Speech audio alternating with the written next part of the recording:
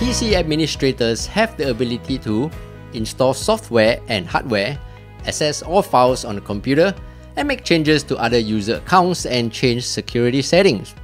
In today's video, I will show you how to change a standard account on your Windows PC to an administrator account.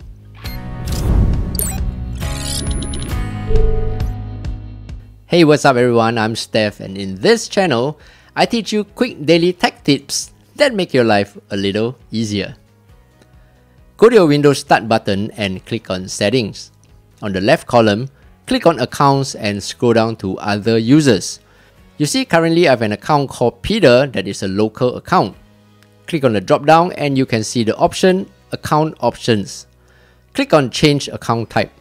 Under Account Type, you can see this account is a standard user. Click on the drop down and select Administrator.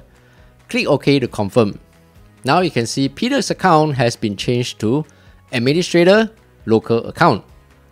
I hope today's video was easy to understand, and if you like more of such videos, don't forget to subscribe and give this video a thumbs up.